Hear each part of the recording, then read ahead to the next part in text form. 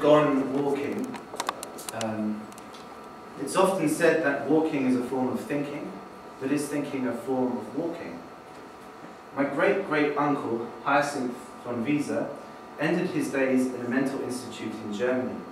Born in Vienna in 1883, he was diagnosed with schizophrenia several years before the First World War. In the asylum, he began a philosophical work which he believed would solve the problem of life, calling it the willology of the sun. He illustrated his concept with intriguing geometrical diagrams and magically charged visual poetry. He was convinced that he could transcend the borders of his confinement by transforming his drawings into bodily movements. In the Napoleon curve, Hyacinth plotted a map of Napoleon's battles across Europe and connected them with a propeller-shaped curve. He believed that tracing the image several times a day by moving your head in a similar imaginary curve would somehow open a portal into Napoleon's mind.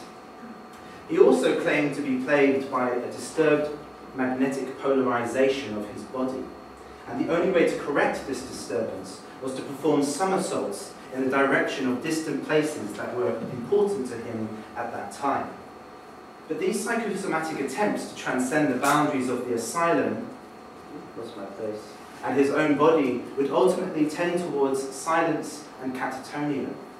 Unlike Georg Büchner's Lenz, the schizophrenic poet on a walk through the Alps, Hyacinth Wieser turned towards a condition of stasis. There is a striking memory of him standing for hours at an open window with a spoon in his hand, staring into the sky and saying, "I shall change the position of the stars by an act of will." So perhaps thinking isn't a form of walking, but a form of standing, an attempt to understand and to withstand the abysmal silence that engulfs reality. In Thomas Bernhard's novella, Walking, the act of walking is a fragile means of fending off the inevitability of suicide and madness. Although walking and thinking enjoy one another's company, they can never entirely be reconciled. Walking and thinking do not go side by side, but tread on each other's steps. If we are walking intensively for a long time, deep in an intensive thought, remarks one of Bernhard's characters, then we soon have to stop walking or stop thinking, because it is not possible to walk and to think with the same intensity. His novella, Gehen, which in German means both to go and to walk, is mostly a monologue by a man called Oehler, recounted by his friend.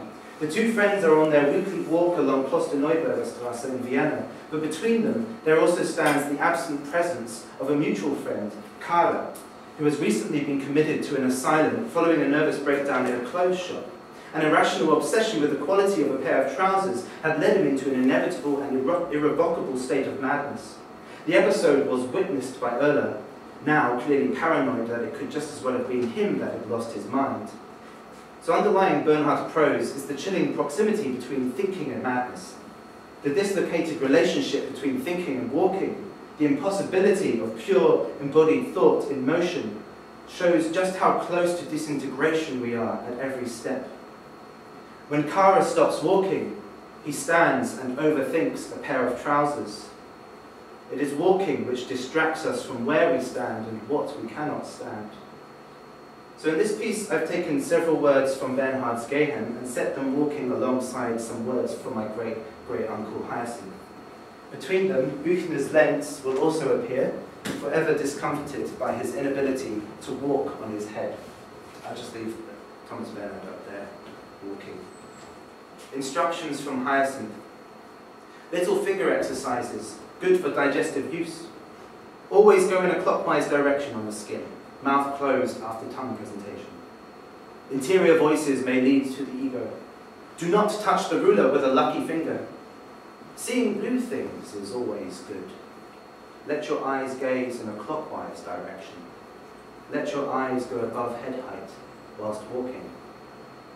Lenz on a walk, dass nicht auf den Kopf gehen konnte. The only unpleasant thing is that I cannot go on my head. If only I could go about on my head, walk upon my head. If only I could go on upon my head. Then this day would be going so much better, would have gone and would have been going so much better, so much more bearable to go about on one's head, to go on about one's head. Hyacinth's letter to his father. Dear Father, It is typical of the family to neglect me, somewhat painful. I sit all day long and into the night contemplating how the astronomically precise method of mathematics is guided from biology through to sociology. I gladly take that journey, but I'm locked up, and the human reason required for walking in the open is unfortunately lacking. But I work constantly. I tell you, Father, I'm going to solve the problem of life, as the following sequence has made it startlingly clear to me. Umstand and Zustand. To understand Zustand and Umstand is umständlich, but we can get around it. The way things stand to the way it stands as it stands around Umstände and Zustände.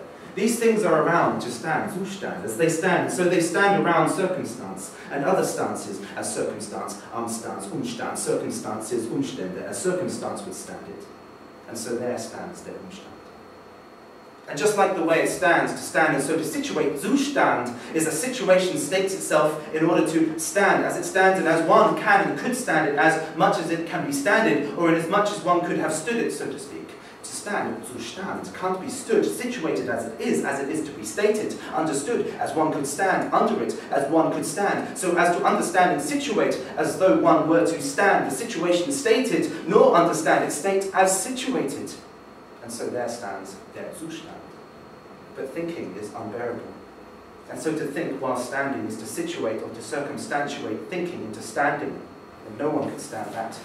As to think is to stand and bear it, but thinking is unbearable, unendurable, unwearable. Unerträglich is Zustand and Umstand, which is to stay unstandable, as to stand in situ and in circu is to stand unbearably and to grin and bear it, to bear all and stand unstandable, unendurable, unwearable, unbearable, unerträglichable, situated, circumstantiated as it is to stand as such. It is unbearable, as in it cannot be bared, cannot be weared, but must be bared, and yet one cannot wear the situation standing, nor the circumstance as it stands, as one stands thinking of these spots, these sparse, sparse spots, these thin, sparse spots, as one sees in the light when held against the light, as one cannot hold these hosen up against the light, one cannot stand, nor bear, nor wear these trousers with these spots, these thin, sparse spots which show as you hold them, these trousers with these spots as you hold them, these hosen up against the light, these erschüttern Stellen. If you think about it, standing, it cannot be standing, this situation, this circumstance, Zustand or the Umstand, cannot be stood. Do you understand? And so we fall to walking. For to fall from standing is to fall to walking, and to think away from standing is to walk and go away from standing. And so we go, we gain. We cannot gain from standing. But to go on standing cannot be bared, so we must go on from standing. And so gain, we go, and we go on walking, thinking, walking, going on walking. To go on walking is to gain, to go, and also to walk. To go on walking, to go on a walk with a bit of talking, and so we gain, and so we go, and are gone walking. Thank you.